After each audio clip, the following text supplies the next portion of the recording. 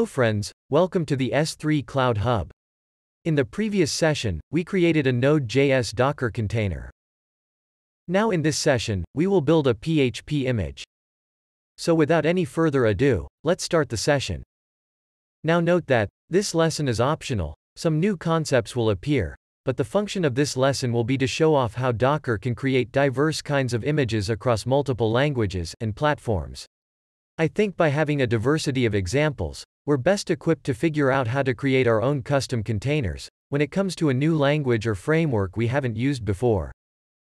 Alright, let's begin creating this new Docker image. So here, I am on my Docker directory.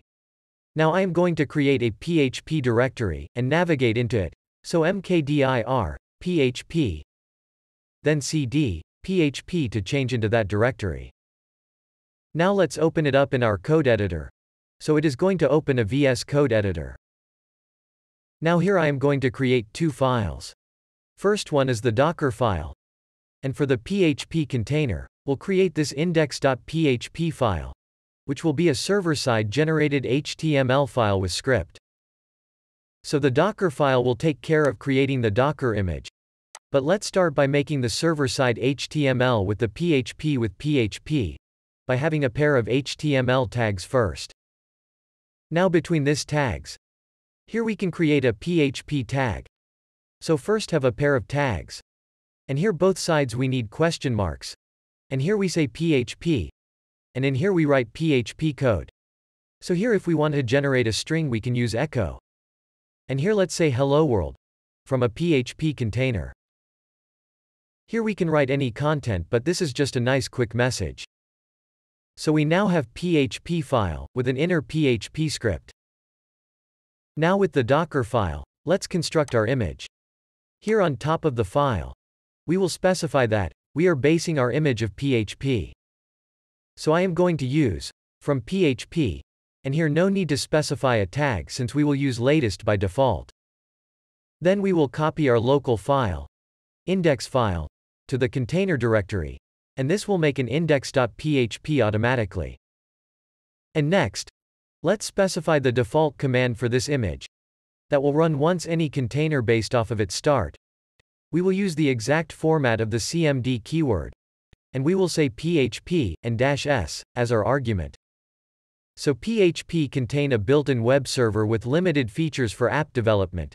It's perfect for our case and we can use it with dashes to serve up the first file that it finds. So then as the final argument for this, we are gonna want to tell it where to host the server. So how about 0.0.0.0, which is the default route to open connections to the container's ports where its servers are accepting connections. And then with the column we can specify the actual port, which is 3000. So we now have enough to build the image.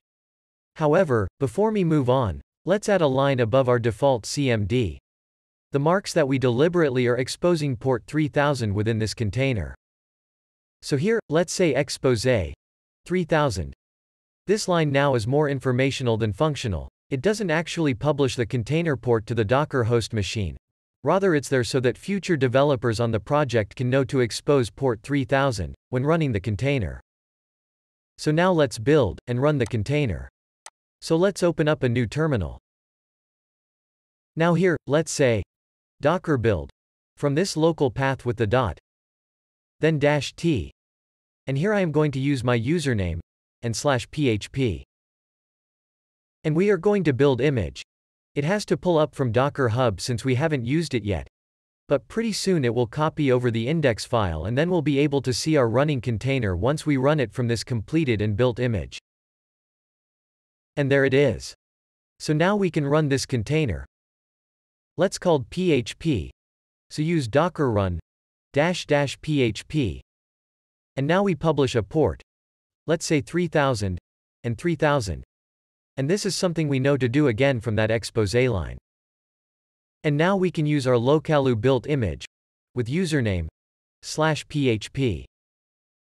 And as we do so, our new container seems to be running. So let's go ahead and visit a new window in our browser. So here we gonna go to localhost, and then 3000, which is our published host port. And here you can see we get Hello world from PHP container. So now we have a running container, giving us information from the container. I hope you all guys understand the concept.